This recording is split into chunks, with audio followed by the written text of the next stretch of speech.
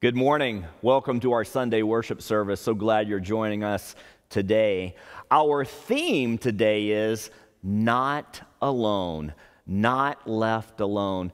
Have you felt alone during this stretch of COVID? It's been an odd time for us all. And even without thinking about COVID necessarily, we go through times that we feel loneliness. So my prayer today is that during the message, as we focus on not being alone from John chapter 14, that you will indeed feel the presence and sense the presence and know the presence through the power of the Holy Spirit of Jesus Christ with you. And even when you don't feel that He's with you, He is with you. And so that will be the message this morning that I look forward to sharing. Again, we welcome you here. Online services will continue. We will keep this going. That was our plan even before COVID-19. And so you don't have to worry about the online services going away. Our public worship reopening target date is Sunday, June 7th. So we will be taking all the precautions and following health recommendations and all of the rest. You can read details about that in my weekly email, which goes out every Friday. But just so that you know, no one is pressured to come back. You do not have to attend publicly until you feel comfortable. And if you are high risk, there's no pressure of coming back. You come back when you feel like it is safe for you. But the online services will continue. So again, welcome to the house of the Lord. So glad that you're joining our online service today on YouTube.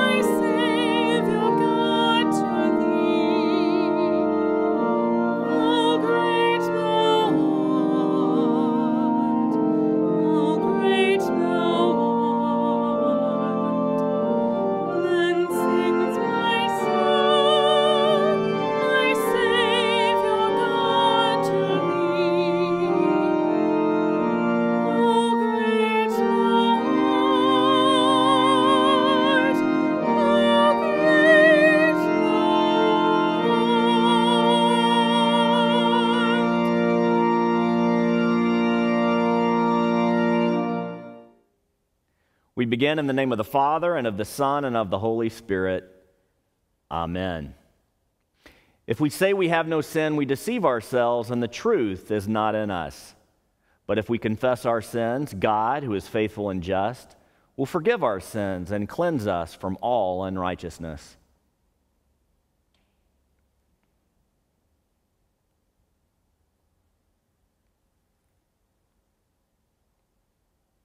Let us then confess our sins to God our Father.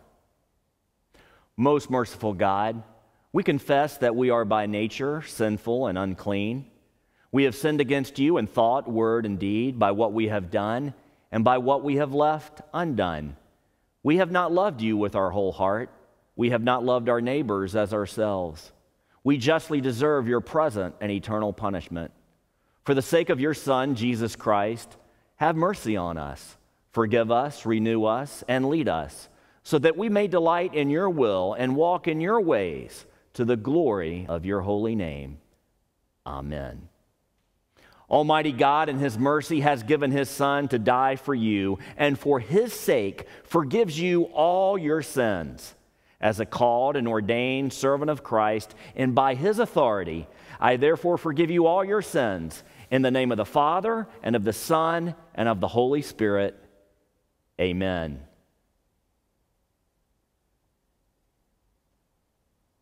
In peace, let us pray to the Lord. Lord, have mercy. For the peace from above and for our salvation, let us pray to the Lord. Lord, have mercy.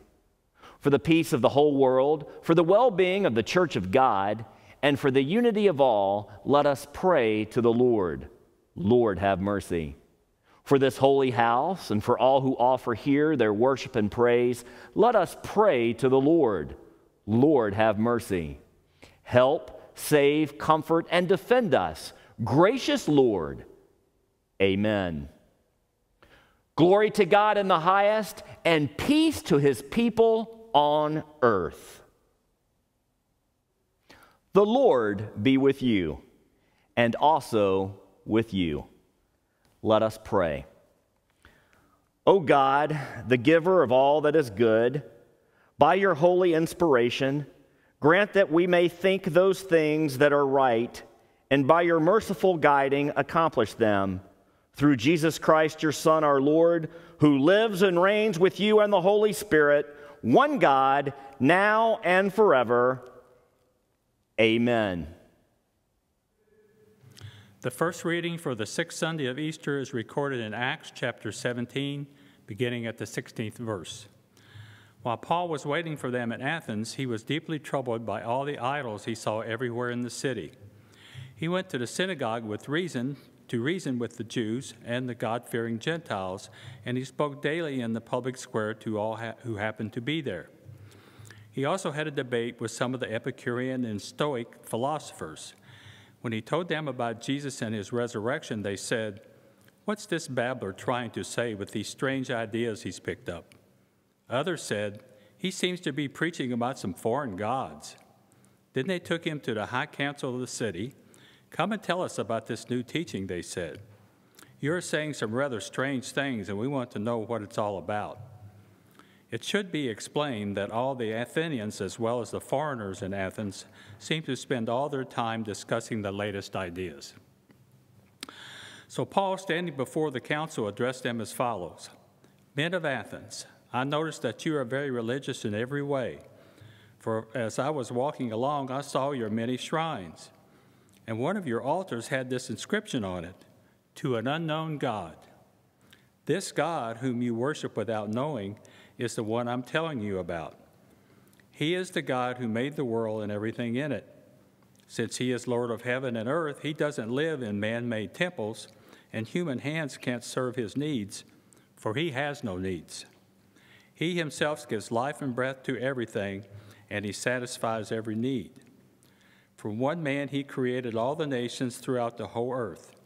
He decided beforehand when they should rise and fall, and he determined their boundaries. His purpose was for the nations to seek after God and perhaps feel their way toward him and find him, though he is not far from any of us. For in him we live and move and exist. As some of your own poets have said, we are his offspring. And since this is true, we shouldn't think of God as an idol designed by craftsmen from gold or silver or stone. God overlooked people's ignorance about these things in earlier times, but now he commands everyone everywhere to repent of their sins and turn to him. For he has set a day for judging the world with justice by the man he has appointed. And he proved to everyone whose this is by raising him from the dead. This is the word of the Lord. Thanks be to God. The epistle reading is recorded in 1 Peter chapter 3, beginning at the 13th verse. Now, who would want to harm you if you are eager to do good? But even if you suffer for doing what is right, God will reward you for it. So don't worry or be afraid of the threats. Instead, you must worship Christ as Lord of your life. And if someone asks about your hope as a believer, always be ready to explain it. But do this in a gentle and respectful way. Keep your conscience clear. Then if people speak against you, they will be ashamed when they see what a good life you live because you belong to Christ. Remember, it is better to suffer for doing good, if that is what God wants, than to suffer for doing wrong. Christ suffered for our sins once and for all time. He never sinned, but he died for sinners to bring you safely home to God. He suffered physical death, but he was raised to life in the Spirit. So he went to preach to the spirits in prison, those who disobeyed God long ago when God waited patiently while Noah was building his boat. Only 8 people were saved from drowning in that terrible flood. And that water is a picture of baptism, which now saves you, not by removing dirt from your body, but as a response to God from a clean conscience. It is effective because of the resurrection of Jesus Christ. Now Christ has gone to heaven. He is seated in the place of honor next to God, and all the angels and authorities and powers accept his authority. This is the word of the Lord. Thanks be to God. The gospel reading is recorded in John chapter 14, beginning at the 15th verse. If you love me, obey my commandments, and I will ask the Father, and he will give you another advocate who will never leave you. He is the Holy Spirit, who leads into all truth. The world cannot receive him because it isn't looking for him and doesn't recognize him. But you know him because he lives with you now and later will be in you. No, I will not abandon you as orphans. I will come to you. Soon the world will no longer see me, but you will see me. Since I live, you also will live. When I am raised to life again, you will know that I am in my Father, and you are in me, and I am in you. Those who accept my commandments and obey them are the ones who love me. And because they love me, my Father will love them. And I will love them and reveal myself to each of them. This is the gospel of the Lord. Praise to you, O Christ.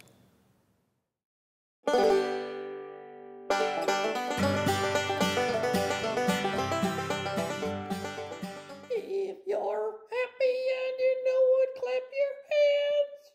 Oh, good morning, everybody. It's good to be with you here again as we're filled with happiness and joy, reflecting upon the fact that our Savior Jesus Christ, who died on the cross, is now our risen Savior and offers life and salvation to everyone. Last week we had our friend, our dear friend, Professor Sidney, talk to you about one of the promises of Jesus. He's told us about the Heavenly Father having a mansion, a house prepared for us with many rooms. He was going there to prepare one for us. He was giving us the promise that because of his death and resurrection, our sins are forgiven, and heaven is our home, our promised home. Well, here today in God's holy word, John chapter 14, we're reading about another promise that our Savior gave to us. He tells us, I will ask the Father, he will give you another helper to be with you forever, even the Spirit of truth. Well, who was he talking about? He was talking about the Holy Spirit. The Holy Spirit who teaches us about everything that he said It helps us to understand God's law that shows us our sin when we don't listen to mommy and daddy, or we hit baby brother or big sister, or we're disrespectful. Those are not things that God wants for us. That there is called sin. And the law tells us we are to love one another. We're to honor our mommy and daddies. We're to remember the Sabbath day. We're to put God first and foremost in our lives. All kinds of truths. It shows us when we fall short, when we don't honor God, when we don't show kindness and respect and love towards others. As a matter of fact, we can't do anything to set that right. That's why we need Jesus to pay for our sins, and he did exactly that on the cross. And he saved us from our sin by giving us his good news, that he saves us by his grace, his undeserved love. Wow, if you're happy and you know it, clap your hands, young'uns. I know I am. We have a loving Savior. And you know, this here Holy Spirit brings us to saving faith through holy baptism, through the Word, and he keeps us in that there faith. When we get big, we receive the sacrament of Holy Communion, where we are receiving his forgiveness, life, and salvation as we partake of the sacraments and the Word of God. Well, you know what? When we were baptized, most of us were just little young'uns. We probably don't remember that there day. So let me give you a little bit of a homework assignment for this week. I want you to find out with mommy and daddy who was present at your baptism, and maybe you can give them a phone call. Maybe you can talk to mommy, daddy, or mama and papa, your sponsors who were there, who witnessed your baptism, who prayed for you, and even do to this day. Your friends and family, have them help you to understand what happened on your baptism and how was the special day. It is indeed a special day, for God's word tells us, for in one Spirit we were all baptized into the body of Christ. That's what the Apostle Paul says in 1 Corinthians 12. We're reminded that we aren't orphans, we're not left alone. When Jesus went to heaven, God the Holy Spirit still is with us, speaking and bringing us to the one true faith about the love of Jesus and the salvation of God. Boys and girls, if you're happy and you know it, clap your hands and share the good news of Jesus, our crucified and risen Savior, with everyone. Pastor Henke, would you share with us a word of prayer? Absolutely, Miss Lucy. Good morning. We pray. Heavenly Father, we thank you for sending Jesus as the Savior of the world, because we could not even begin to do what was necessary to earn our salvation. We are saved by grace, by your undeserved love, through the death and resurrection of Jesus. And we thank you that even before he was crucified, out of his mercy and love, he promised the disciples and us that he would send the Holy Spirit, the same Holy Spirit who speaks to our hearts through your word and through your sacraments, the same Holy Spirit who reassures us of forgiveness, life, and salvation in Jesus' name. Be with us, dear Lord, as we rejoice and share the joy that's within us, that's found only in Jesus Christ, with everyone. In your holy name we pray, as your baptized children. Amen. Thank you, Pastor Henke. Boys and girls, again, God bless you as you share the love of Jesus. He is risen. He is risen indeed. Hallelujah. God bless you all.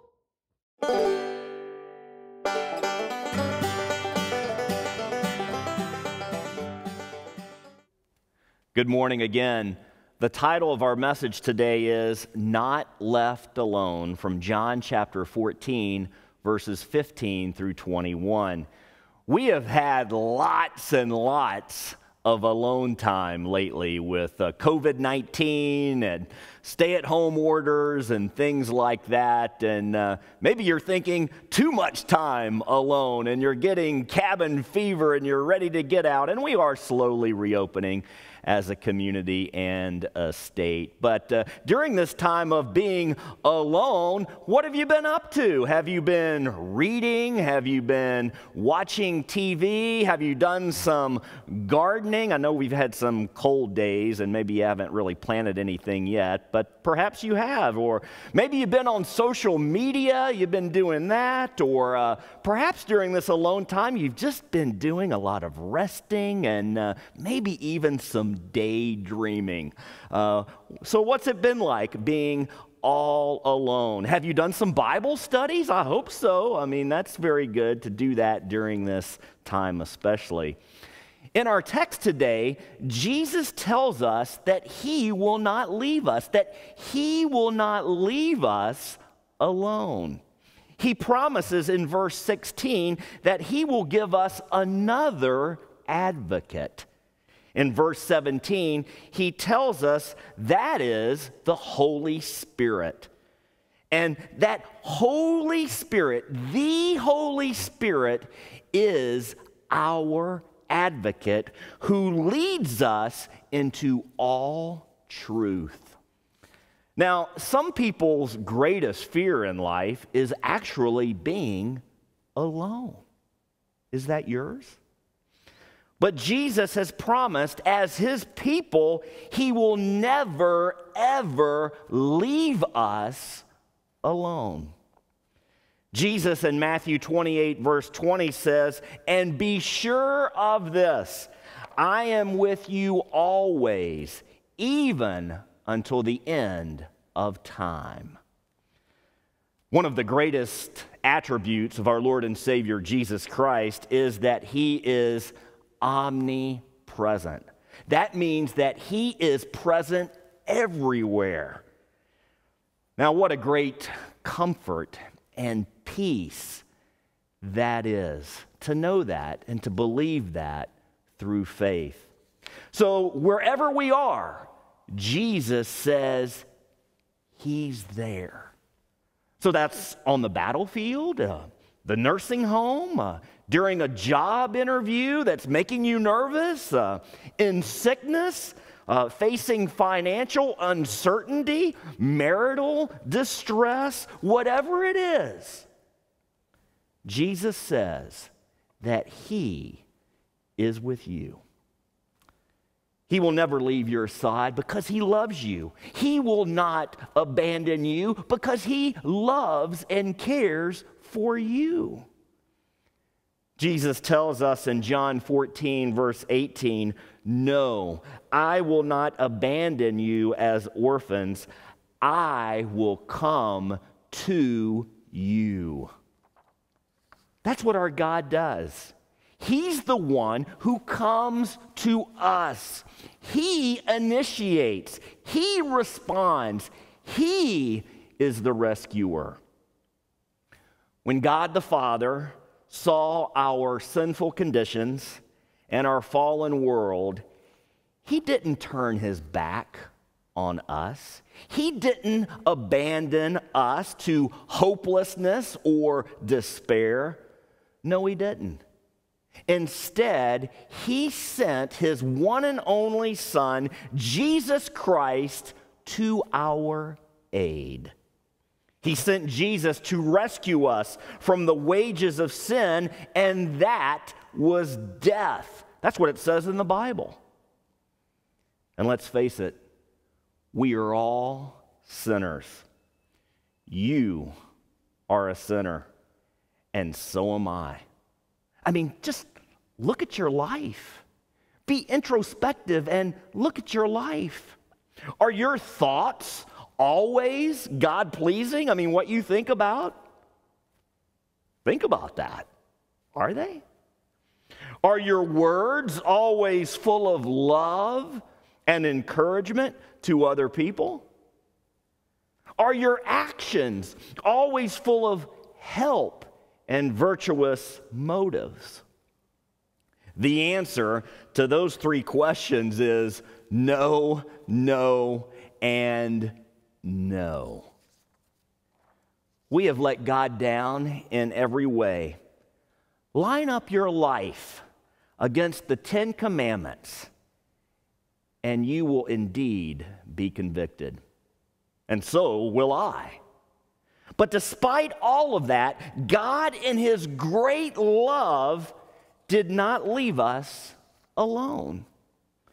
Romans 5:8, one of my favorite verses in the entire Bible, it says this. Listen to these words.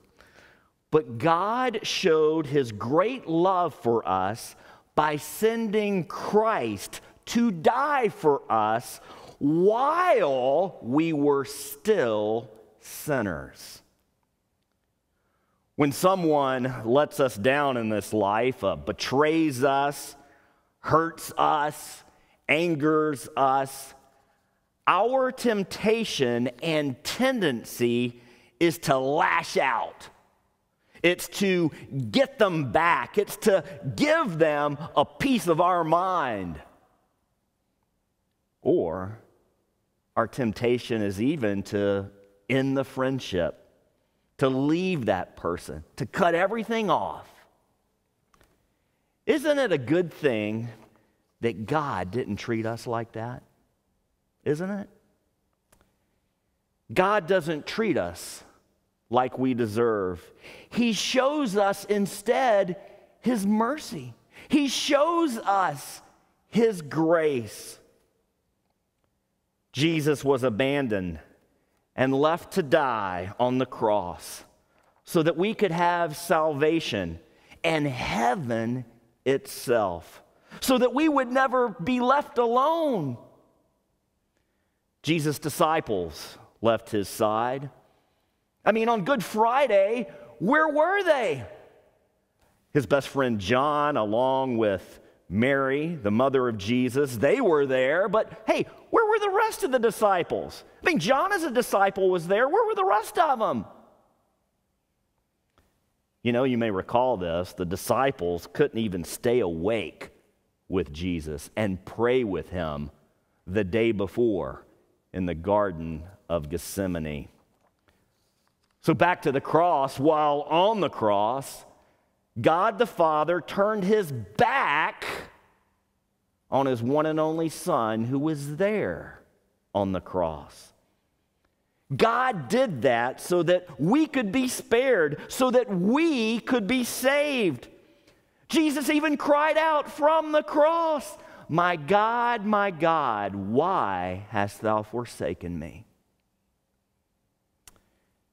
As a result of Jesus being forsaken, God will never, ever turn his back on you. Jesus faced all of that instead, in our place, as our substitute.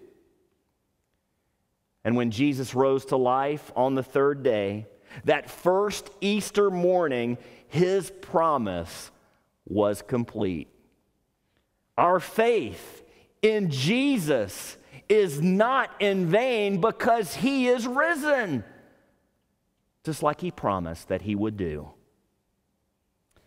And when Jesus tells us he will never leave us, we can believe that through the gift of faith.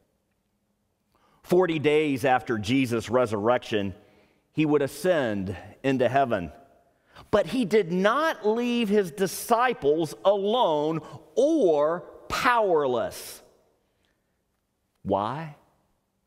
Because he promised in verse 16 of our text, another advocate who will never leave you. Who would that be? In verse 17 of our text, Jesus gives us the answer.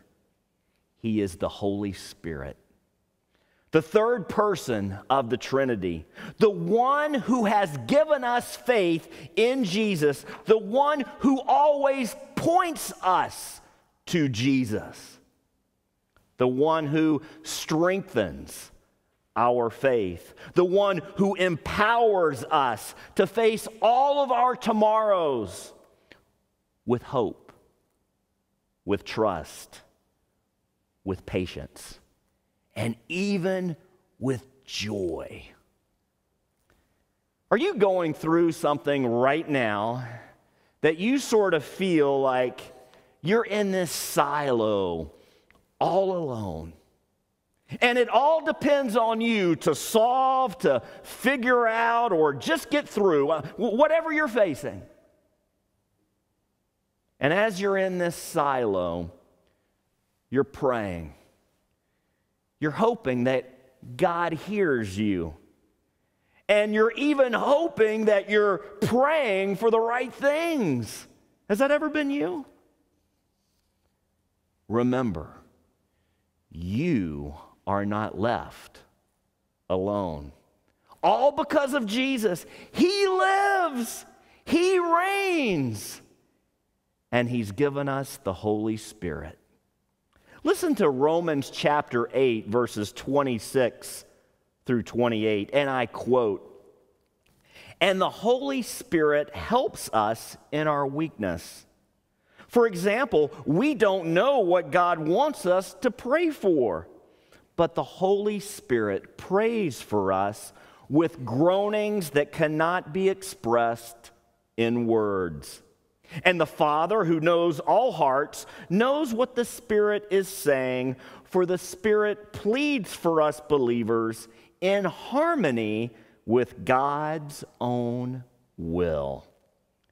And it goes on to say, "And we know that God causes everything to work together for the good of those who love God and are called according to His purpose for them." What can you glean from those powerful verses I just quoted? Well, hopefully you can glean through the power of the Holy Spirit that you are not left alone. The Holy Spirit prays for you. He pleads for your cause. And whatever you are facing, God will work it out for the good. You can trust in that. You can believe in that through faith. You are a person of faith through the power of the Holy Spirit. I want to close with this. I heard on the news the other night that a lot of people during COVID-19 have felt the anguish of loneliness. Has that been you in any way? Especially, I heard on the news, it's been difficult on people who live alone. Is that you? Or people who have a job where they are used to being around a lot of people. Like athletes, I heard, are especially missing the cheer of the crowd and the feeling of approval from their performance, because their identity is so tied to what other people think of them and how they get affirmed by other people. To some degree, we are all like this, like I just described. But take heart. You're not alone. You have not been left alone. Your identity is rooted in Jesus Christ. Through the waters of holy baptism, you belong to Him. And as Jesus says in verse 18, whenever we feel isolated, lonely, abandoned, or even overwhelmed, maybe that's you right now. No, our Lord says this: "No, I will not abandon you as orphans. I will come to you." Those are words of Jesus. From Him to you today. You are not left alone. He loves you. He is with you always, even until the end of time. Amen.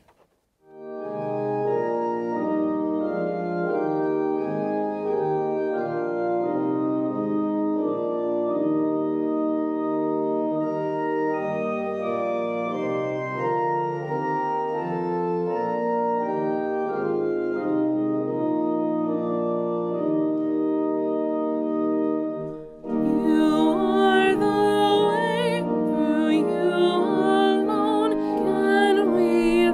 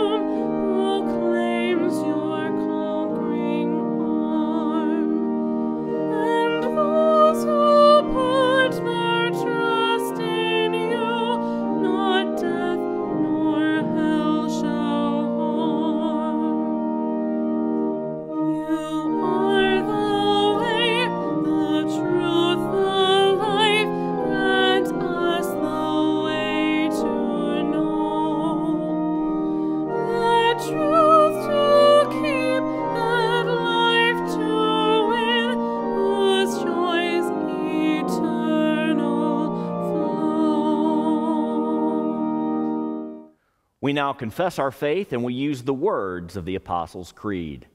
I believe in God the Father Almighty, maker of heaven and earth, and in Jesus Christ, his only Son, our Lord, who was conceived by the Holy Spirit, born of the Virgin Mary, suffered under Pontius Pilate, was crucified, died, and was buried. He descended into hell.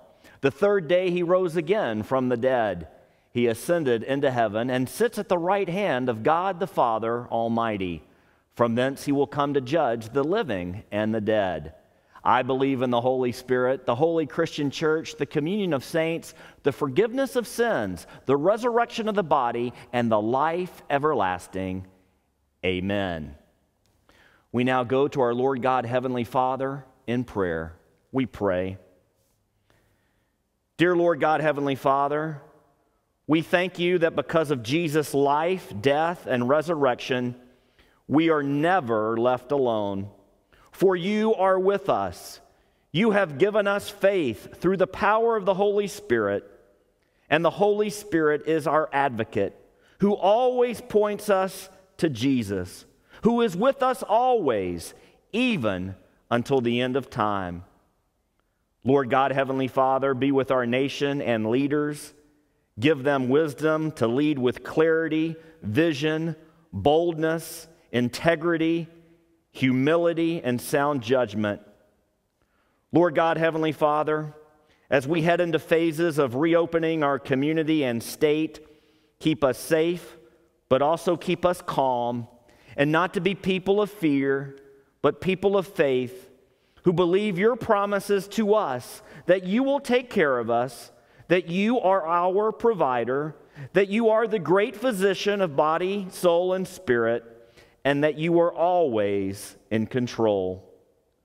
Lord, we thank you for all who serve us and sacrifice for us, especially our police, fire, EMT, all first responders, and our military. Lord, bless, lead, and guide our church and academy.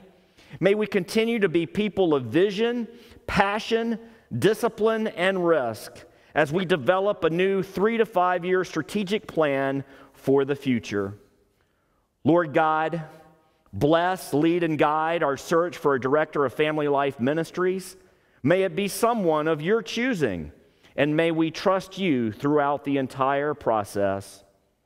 Lord God, Heavenly Father, we give to you all these prayers in faith and in trust, also any prayers we have on our hearts right now, as we say that special prayer that Jesus has taught us to pray, and we pray it together.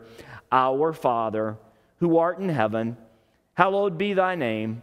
Thy kingdom come, thy will be done, on earth as it is in heaven. Give us this day our daily bread, and forgive us our trespasses, as we forgive those who trespass against us. And lead us not into temptation, but deliver us from evil. For thine is the kingdom, and the power, and the glory, forever and ever. Amen. This is the time of the service that we talk about giving opportunities. And I want to thank you for your faithful giving during this time. Here are the 3 main ways you can continue with your giving. Number one, and this is I believe, the best opportunity and the easiest way to give is to go online to our website and click the Give tab. And it's an easy and safe way to give electronically. And many of you are doing that, and you're finding that it really works well so that you can continue your faithful giving during this time. And even after COVID, it's a great way to keep giving. The second option is simply this, and a lot of you are doing it, and doing it very effectively and with great faithfulness, and that is to mail in your check and just put the stamp on the envelope and mail it to the church. So thank you for your faithful giving in that. And then the third option is just to drop it off at the church office, and a lot of you are doing that. So thank you for being faithful in this time. God is faithful to us. We respond with our faithful living, serving, and giving to Him. We prepare for the benediction. The Lord bless you and keep you. The Lord make His face shine on you and be gracious to you. The Lord look upon you with favor and give you His peace. Amen.